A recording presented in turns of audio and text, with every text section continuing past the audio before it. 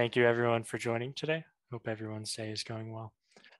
Today we will be talking about ICS 20, cross-chain token transfers, fungible token transfers. We've been going through the stack of IBC, went through clients, connections, and channels, and now we're actually kind of venturing outside the core part of IBC, and we're venturing into the application side. And so today's talk will be heavily focused on understanding ICS 20, and I'll talk a little bit just about IBC applications in general. I plan to start this with kind of a walkthrough of some of the different components of ICS 20 at kind of like a higher level. Then we'll probably dive into the code and look at like the interface between core IBC and IBC applications. And then I'll point out some of the code for ICS 20. Some functions I'll just skip over because I think it's things that people can read in their own time, and others I'll go through. If anyone has any questions, please feel free to stop me because I'm sure other people will be thinking the same thing. And hopefully today's presentation will be informative.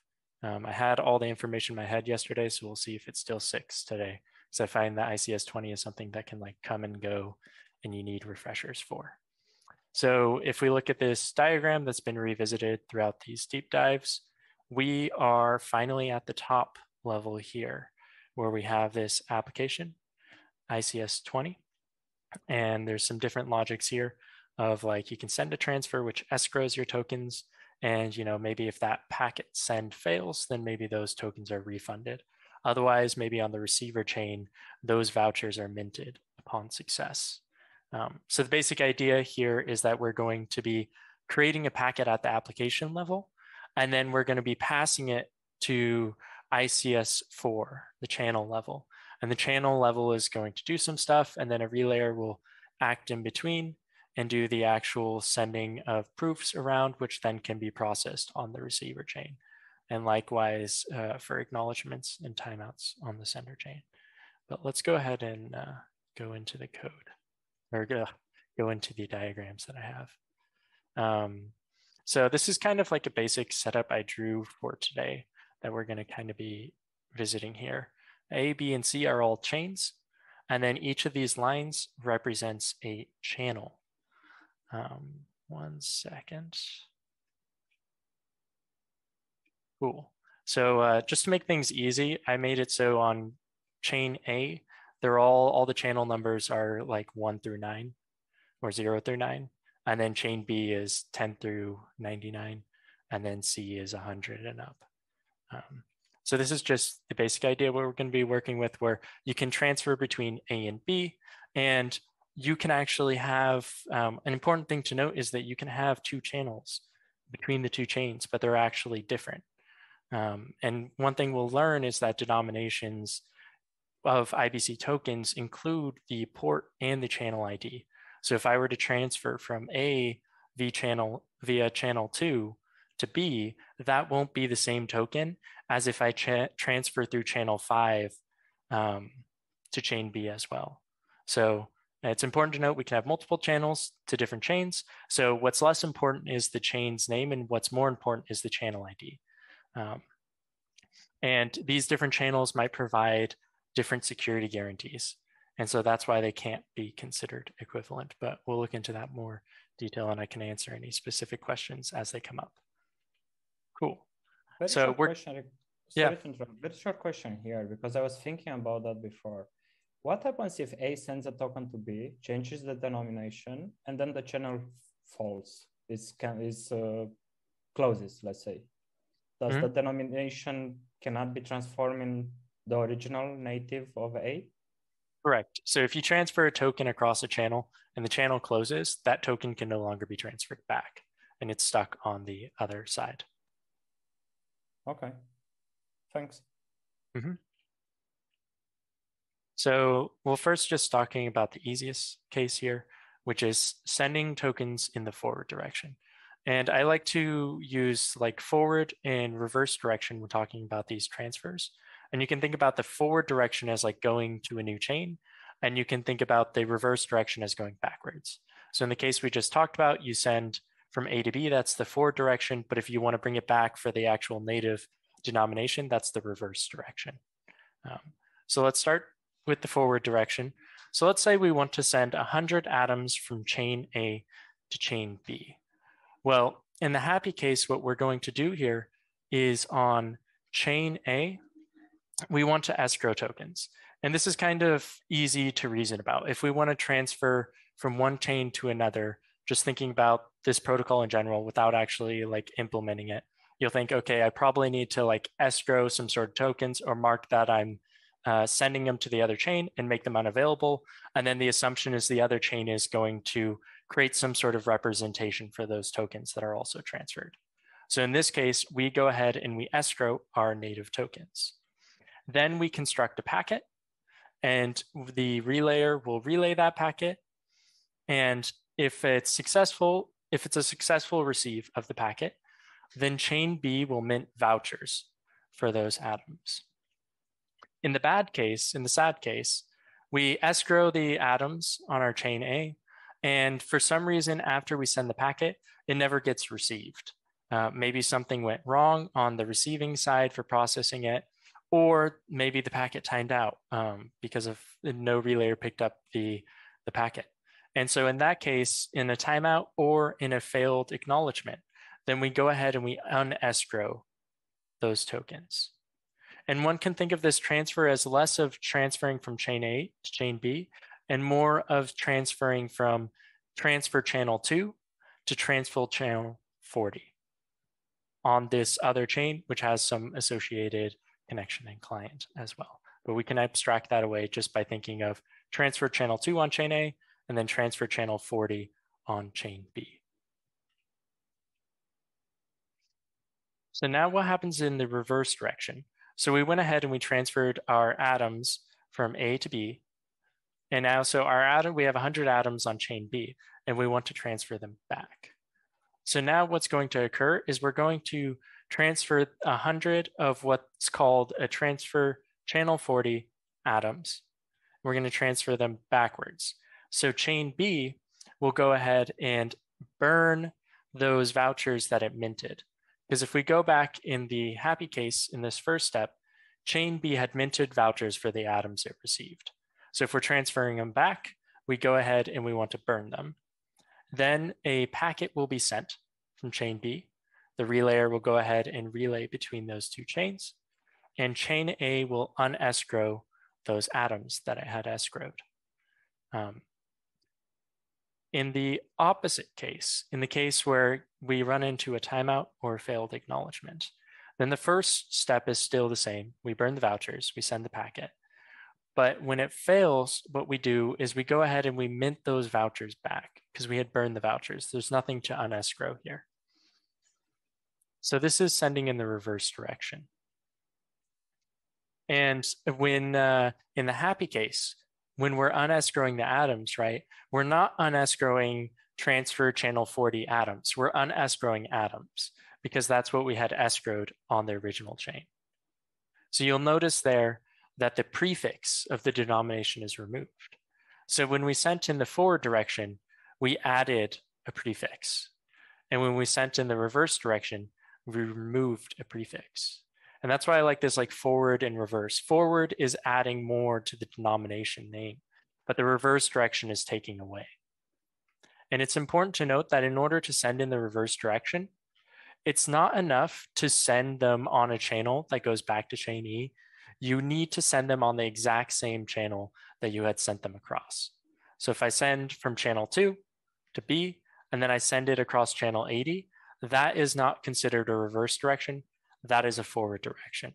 And part of the reason with that is we don't actually know at this application level that what these channels correspond to. Channel 80, for all we know, could correspond to chain C. So we can't make the assumption that they are equal. And therefore, if we're transferring across a new channel, which we did not receive the tokens on, that's a forward direction. Sean, sorry, Colin, can I ask a question? Go ahead. Yeah, maybe as a follow-up of the question that Marius had. So if the channel drops and the tokens are stuck in chain B, then the only way to recover would be to set up again a channel with the same channel ID on both sides? No, it's impossible because you cannot create, channels are unique. You cannot recreate a channel. Okay. There is no recovery method for it. So there's no way, because. But so I think we're getting lost in the details here. If a ICS 20 channel closes, that literally means that either the code was like incorrect and like failed, or the chain has been taken over by a 66% malicious validator set. Because the way ICS 20 is written is channels cannot be closed. Okay, yeah. Cool. So I wouldn't worry too much about channels closing. The thing that is of important consideration, which we have seen, is if clients expire, and what we have not seen of like a client being frozen. But there are recovery methods for that. But I think those are out of scope for this conversation because those are recovery methods for any sort of IBC application. They're not specific to ICS 20. Cool. So going back, something you'll see often when talking about ICS 20 is like this notion of a source chain. I think the spec references this in some of the code as well, of like this source in sync terminology, which you'll see across in different areas of computer science. But the idea here is with the source chain, in our case, it actually depends a little bit on the context. And the source here, I like to think of like where did the tokens originate from? Who actually like created these tokens originally? It kind of boils down to talking about this forward and reverse direction. But more concretely, I would like to understand this in a way where we can understand it, and then that informs us whether it's the forward or reverse direction. So the first question I think is like the easiest one to knock out, which is like, are the tokens native to this chain?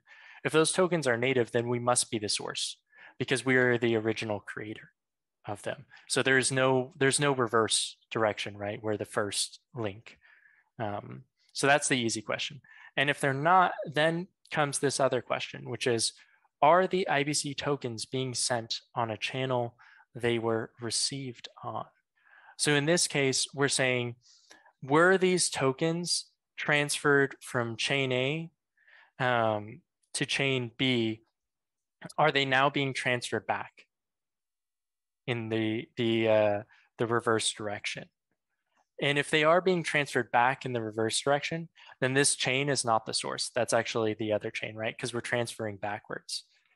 But if they are not being sent on the channel they were received on, then we're sending them to some other channel. And so we're going in the forward direction here.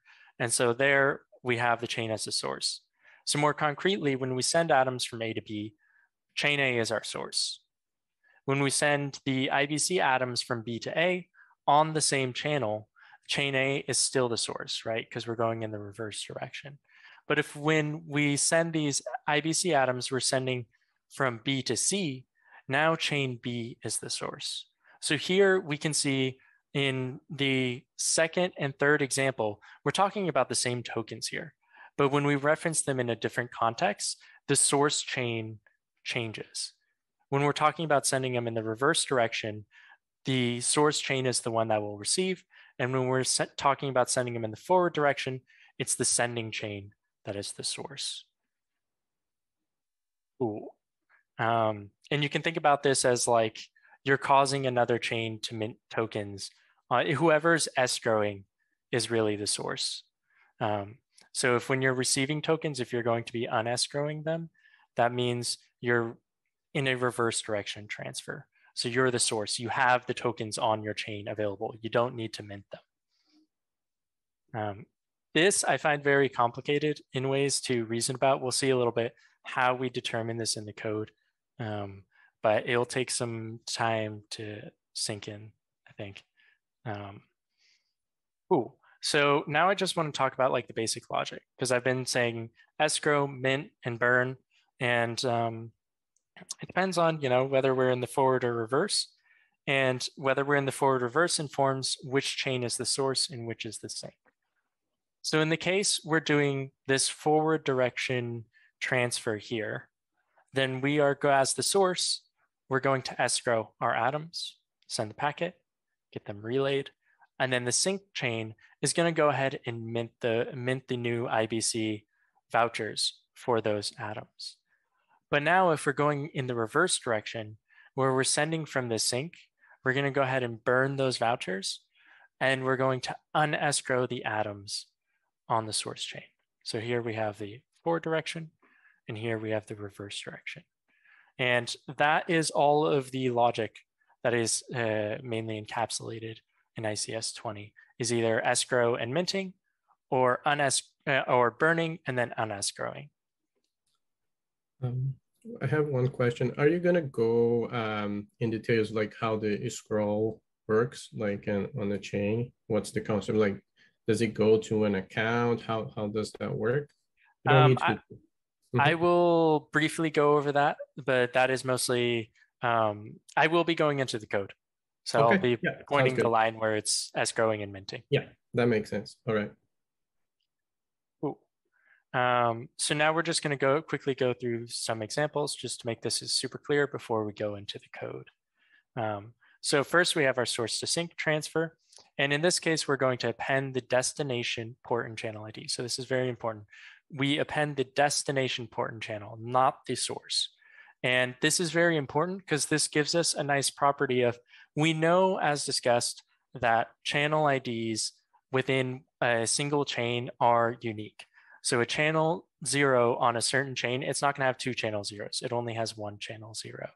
And so by always appending the destination chain, this allows us to uniquely track all of these denominations as we transfer them, and then as we transfer them back, we can know which channel these tokens had arrived on. And so when I transfer from A to B, when I append this transfer and channel 40, now I know for future reference that this token on my chain, which has this appended transfer channel 40, I know this first prefix, that's the channel it arrived on. And that's very important, and we'll come back to that. Cool. And now, so if we go to the sync to source, as I mentioned before, we're going to go ahead and remove that denomination. So I have this transfer channel 40 atoms on chain B. Chain B looks at this denomination, and when someone says they want to transfer these across transfer channel 40, looks at this denomination, sees that the first prefix matches the channel that it wants to send it across. So it goes ahead and sends it back. And when chain A receives it, it's going to go ahead and remove that denomination because it knows that it is receiving back tokens that it had unescrowed. And when it escrowed those tokens, it didn't have the denomination prefixed. Because in the packet, in this first transfer here, we represent the denomination as just atoms. Once it's actually received on chain B, internally, it is notated as transfer channel 40 atoms. And when it's sent back, it is referenced as transfer channel 40 atoms, not atoms, because then chain A would get confused on whether it's talking about atoms on its chain or the atoms on chain B. But when it receives the transfer channel 40 atoms, it knows that these are coming from a different chain as an IBC token. Cool. And another thing that going into ICS 20, I was trying to refresh myself yesterday, and thinking about this source and sink can get really confusing, but I realized there's a very important property here, which is that all channels are one-to-one mappings. And so when we start to think about the source and sink, trying to determine it from the context of our chain, when we know these all channels are one-to-one mappings, then it gets rid of any weird cases, like what if the channels have like the same name? So like channel 0 on chain A and channel 0 on chain B. But the important part is that channel 0 on chain A is connected to a specific channel on either chain B or C or whatever chain it's on, but it's not connected to two channels.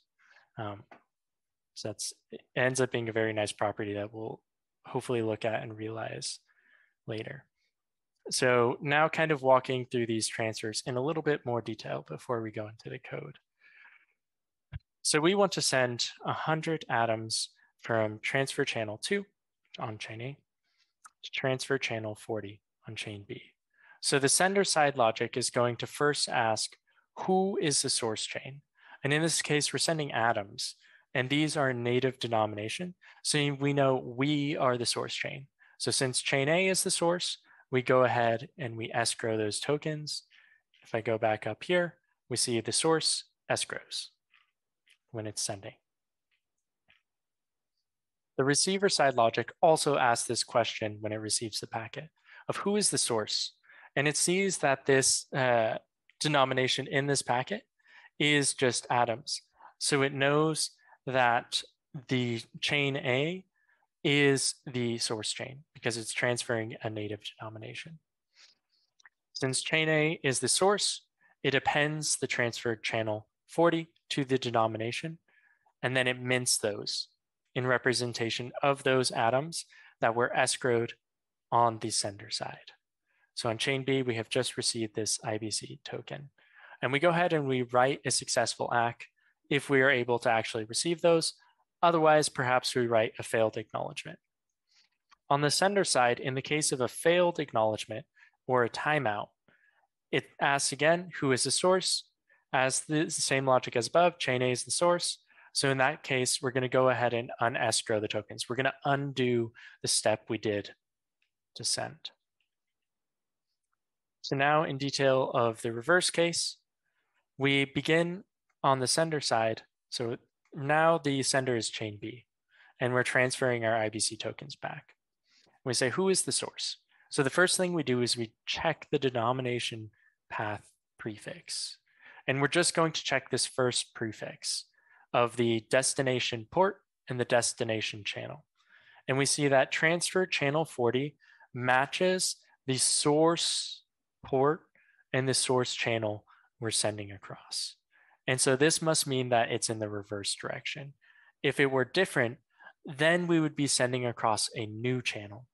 And you can imagine if there was a different channel right here, then if they didn't match, you'd be sending across this different channel to perhaps some other chain, perhaps also to chain A, but it might have a different client. It might have a different security guarantees at the connection level.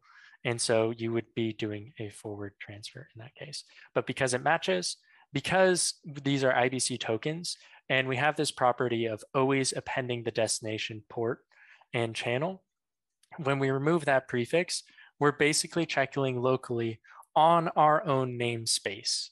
We're not checking the namespace of A, we're not checking the namespace of C, we're checking the namespace on our chain. And so if the appended prefix matches the channel we're transferring across, then it must have been received on that channel. And so we can send it back and we can know that the prefix will be removed. And when we're sending it back, we're going to go ahead and burn those tokens because we had minted tokens for them because they did not originate on our chain. The source chain is A, so we're burning them. On the receiver side, we do the same source check.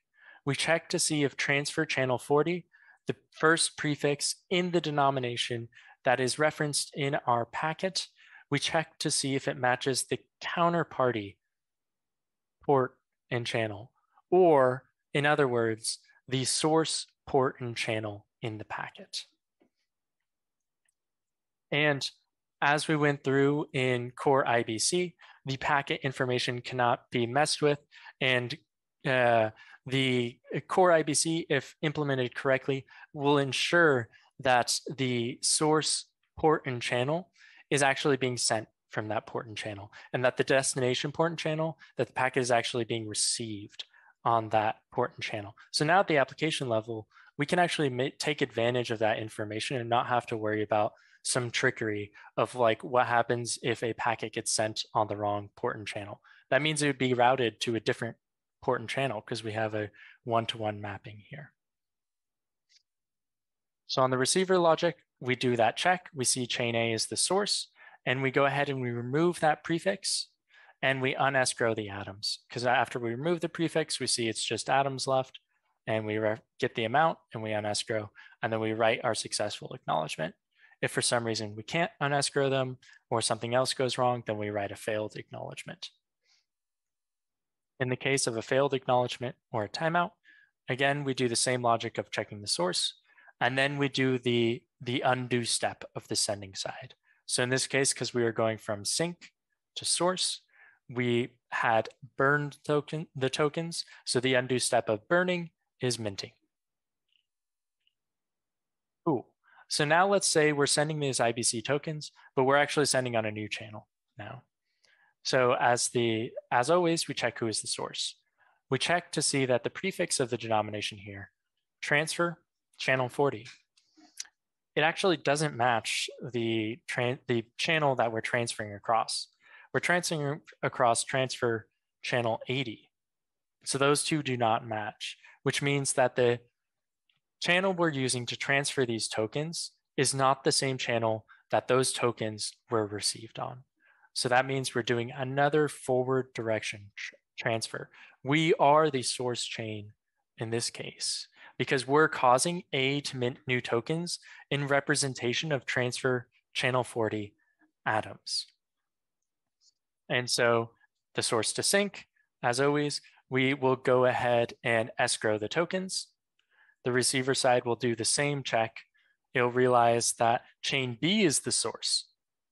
Since chain B is the source, it'll go ahead and append the destination port and channel. So in this case, transfer channel 5. And then it'll write the successful ACK. And then again, in the failed ACK or timeout case, we check the source and then we do the undo step. In this case, the undo step of escrow is unescrow.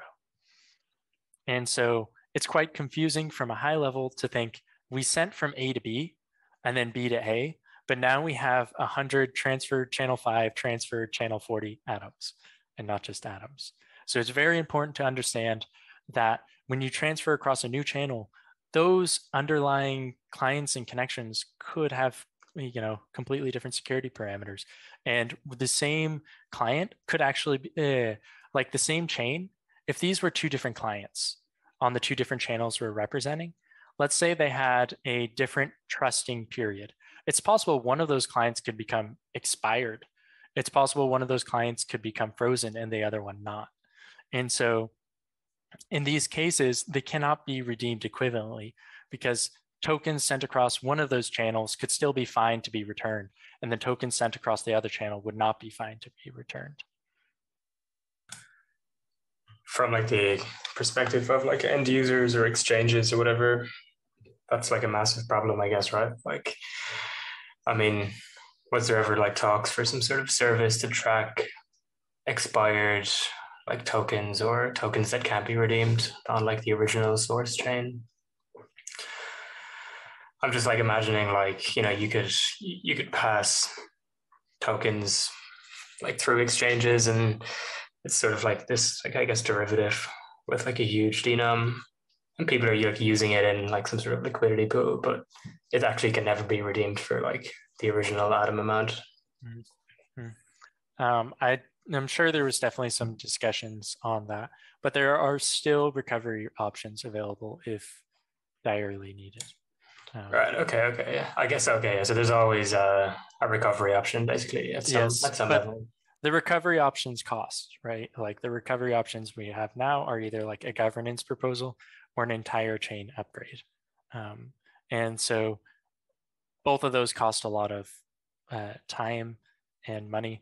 And so perhaps the tokens that are like stuck on one side are actually not worth those recovery mechanisms.